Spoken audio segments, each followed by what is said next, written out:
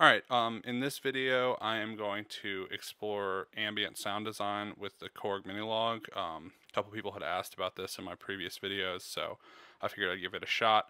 There's obviously a lot of different ways you can go about designing ambient sounds, and a lot of different approaches. This is just one of them, and I'll show some of what I would do with this synth if I wanted to get into the ambient territory. So, I'll start out with just basic init patch,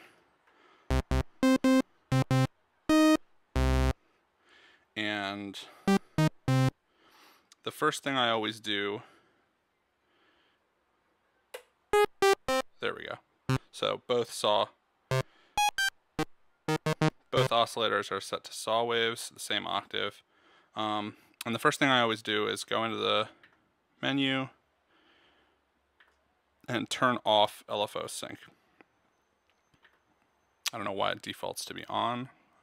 For some patches you're going to want the key sync is it resets when you hit a key, and then the voice sync, the LFOs are all synced across the voices, because there's actually 4 LFOs in this. They all share the controls, so you only get control of the waveform, like a master control for all the LFOs across the voices. So they all have to have one waveform, they all have to have the same rate, they all have to have the same intensity, but technically their phases aren't necessarily synced. So if you have voice sync, then all the LFOs across the voices are going to be phase synced. But a huge part of ambient sound design is unsynced. That's what you want. So I don't want my LFOs synced, because the more that they drift and the more that the modulations are different on each note, the more texture and the more movement, the more the sound can breathe. So that's definitely the first thing I would do. Alright, so right now we have a super dry sustain, full sustain, but then no release, no decays, no attack. So we want to first of all turn the release up on the amp.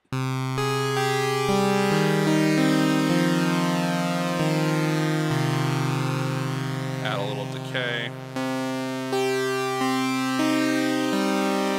I'll probably add some attack once we get going and shape the filter envelope as well, but for now this is good so we can hear what we're doing. So first thing to do is maybe detune a little bit.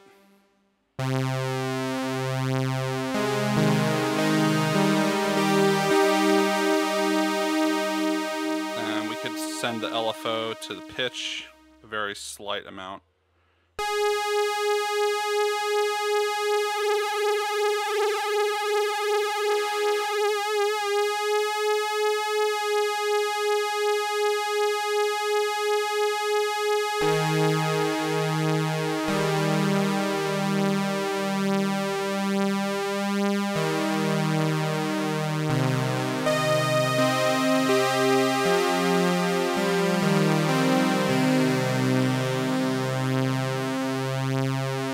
You could also send it to shape.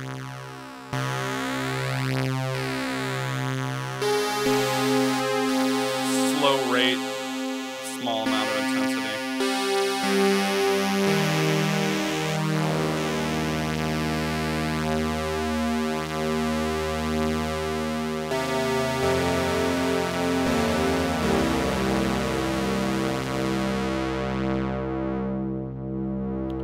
Now I'll start shaping the sound with the filter envelope.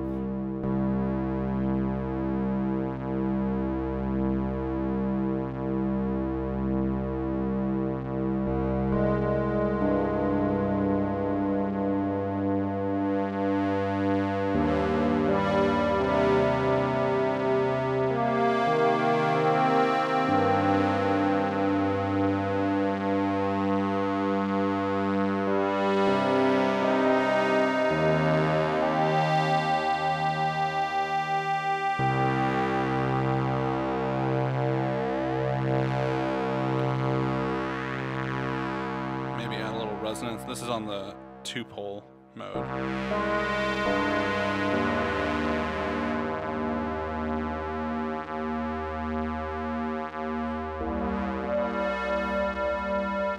add a little cross mod to get a detune.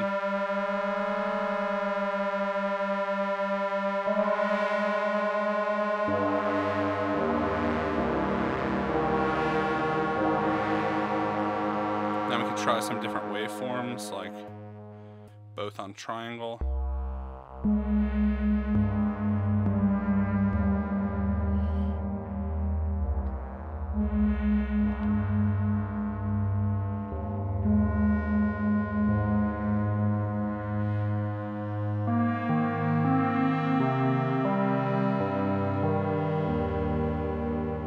I think the wave shaping sounds really good on the triangles.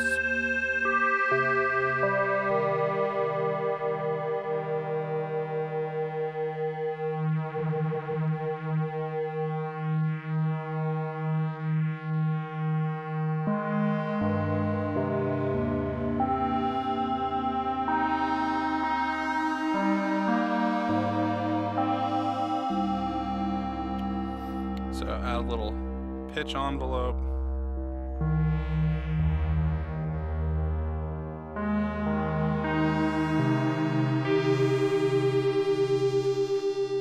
Alright, so we're sounding pretty good, and that's without any effects.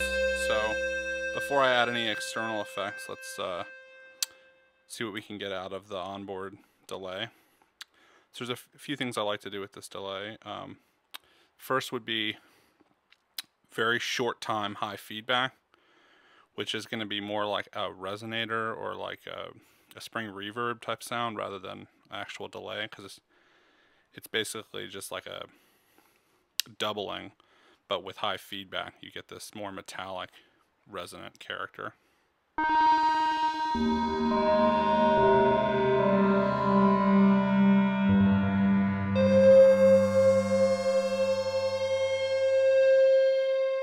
So here's without, and then here's with the delay.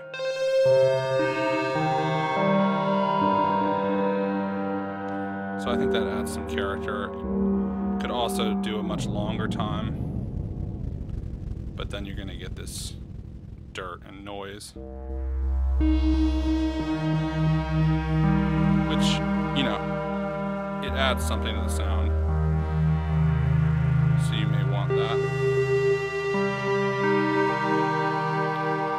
You could also try it just sometime in the middle, also with a pretty high feedback.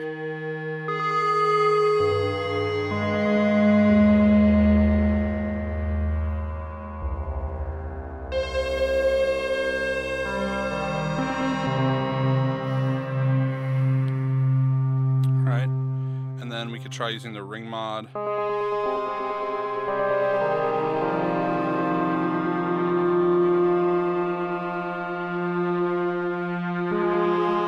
Which is affected, VCO1 is modulating the amplitude of VCO2. That's what the ring mod does. So if you change the shape or the pitch or the wave, the waveform or the shape of either of the two oscillators, you're going to get different types of ring mod sounds. So we could try with a higher VCO1 and a low VCO2.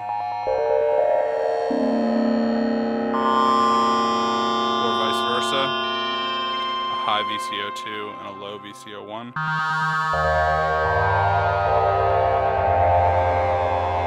think that sounds pretty good.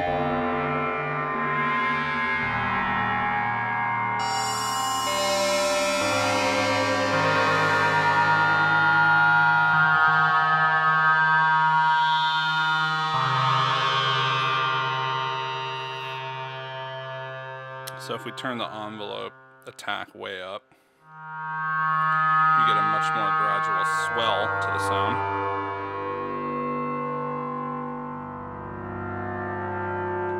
Might go up an octave.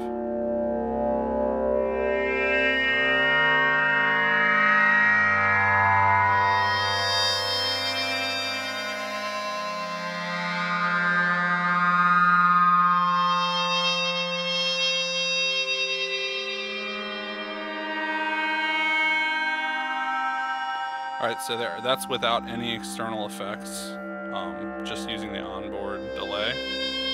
So now I'll add in, I have an Alesis Nano Verb, and I have a Behringer VD400 and a Boss DD6 delay. So here's the reverb.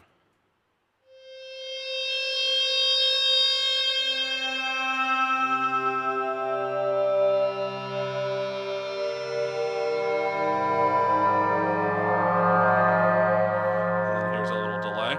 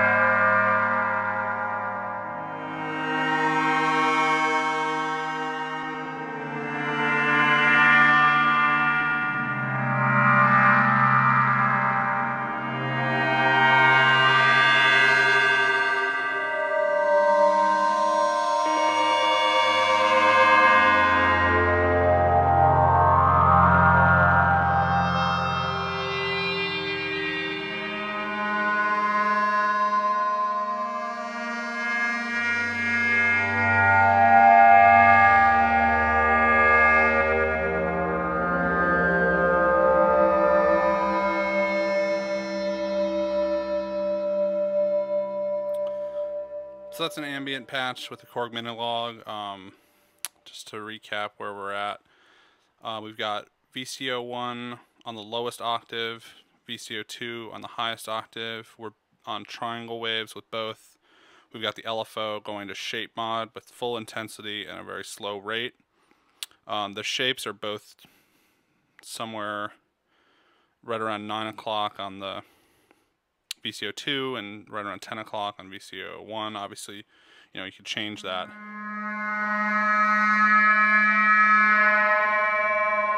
You get a slightly different sound, but that's just a matter of taste. Cross mod, we've got it like 10 o'clock, slight positive pitch envelope, so right around 1 o'clock. The ring mod's on, sync is off. We're in 2-pole. Full key tracking, resonance around 10 o'clock, filters at 10 o'clock, and filter envelope intensity is right around 2 o'clock, and we've got high attack. Decays on both envelopes are right around 10 and 11 o'clock. Full sustain on the amp and then slightly less on the filter envelope, full release on both. The LFO is a triangle, and as we said, we had to unsync that in the menu. And the onboard delay is on with high feedback, and the time set to around 10 o'clock. So that's it. It's pretty basic. You can do a lot more to get, you know, more movement going. I didn't even get into using the sequencer and using motion sequencing, so we could have been modulating 4 parameters. And if you're playing live over the sequence, you can delete notes, so there's no notes playing, but you could actually have the sequence going with like a really low, slow tempo, and then have that modulation happening. So that would be another way to get more movement into the sound if you're going for like soundscapes and ambient textures. So there's a lot you can do with this. This is just scratching the surface of this type of sound with the Minilogue. I think this is a great synth for this type of textured ambient sound design, and I hope this was helpful. So let me know in the comments if you'd like to see other specific things, if there's stuff that you'd like me to go more in depth that I covered in this video, or if you have any requests for further tutorials.